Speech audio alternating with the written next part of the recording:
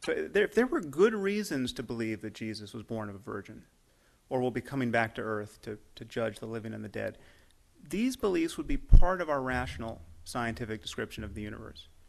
These are claims about physics, these are claims about biology. The only reason why a person needs faith to accept these claims is because the evidence for them is remarkably thin. So I really think it is time we admitted that faith is really the permission that religious people give one another to believe things strongly when reasons fail. I think it's important to point out that there is no other area in our discourse where we consider this an acceptable practice. Now, there are, of course, many people who argue that there is no conflict between religion and science. How do they do this? Well, here's how the trick is done. First, they argue that science cannot prove that God does not exist.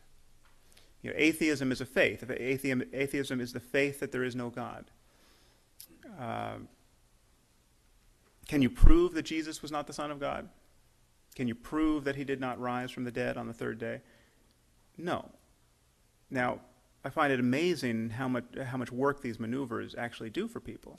It seems to me that Bertrand Russell, I think as many of you know, closed the door to this kind of thinking for all time with his famous celestial teapot argument. Can we prove that there's not a China teapot in elliptical orbit around the sun at this moment? No. Does it make it reasonable to believe in the existence of such a teapot? No. Is it reasonable to be agnostic about such a teapot? Not quite. End of argument. I mean, it's obvious that the burden is not upon the atheist to prove the absence of celestial teapots.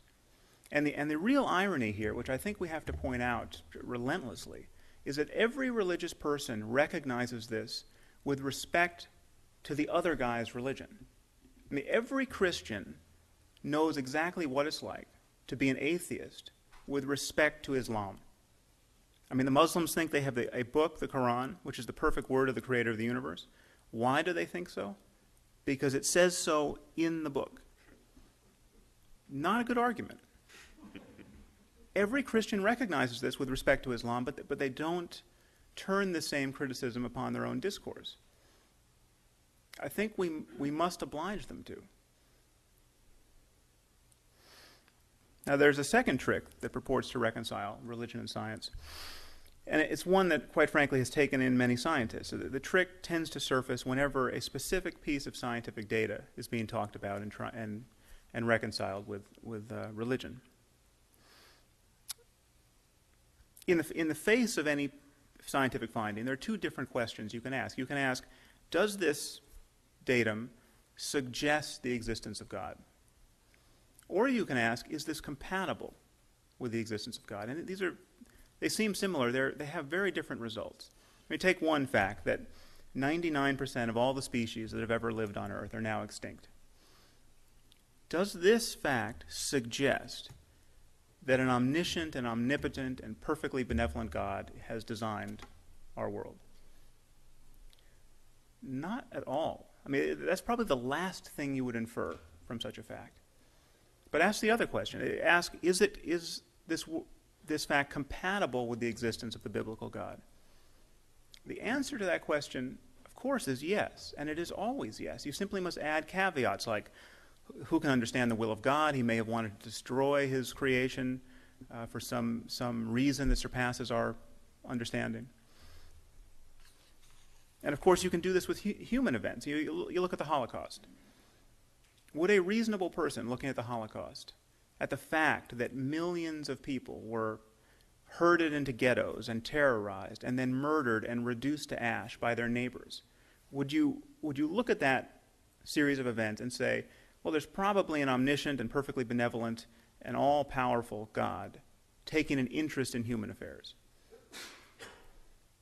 You wouldn't. But is it compatible with the biblical God? Of course. You simply must say, God was very pissed off at the Jews, or we have something called free will, and God could not deny the Nazis such a golden opportunity to sin.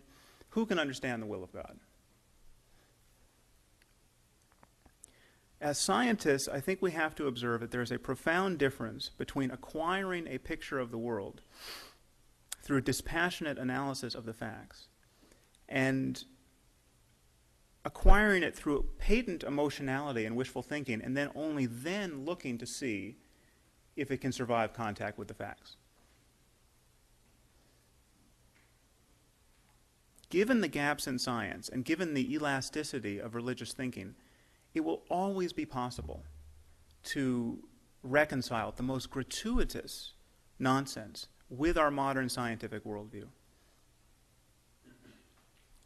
This is not the same thing as having scientific reasons to believe in God. So in conclusion, I just want to give you a sense of what is motivating these remarks and my participation here at the meeting. Because I'm afraid that we can lose everything we have. I don't just mean personally.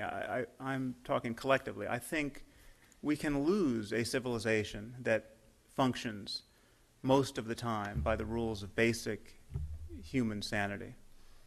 I mean, you might think we haven't quite achieved that, but maybe we haven't, not quite. But look at how so much of the world lives at this moment. Look at the mayhem born in the name, largely in the name of what people believe about God. I mean, look at what life is like in Iraq and Afghanistan. So much of this world is consumed by violence, and so much of this violence is born of the religious fragmentation of the human community. I mean, the thing that I'm most worried about now is this religious fragmentation and the religious impediments to clear thinking. The religious willingness on the part of millions to rationalize the violent sacrifice of their own children by recourse to fairy tales. And religion allows this. So it just seems to me obvious that the history of our civilization is not yet written, and there is no guarantee that the religious maniacs of the future will not be the ones to write it. Now, in a later session, I plan to talk about ethics and how I view spiritual experience, because I think that these are real domains of inquiry. It's not all just mumbo-jumbo. To say they're real domains of inquiry is to say that they can be explored very much in the spirit of science and without dogmatism. But briefly, I'll just say that the best in us does not require the worst in us.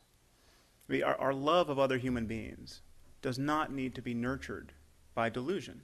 And yet we are hearing continuously from every corner of our culture that delusion is all we have. Delusion deserves our respect. Delusion is holy. It's not true. Thank you very much.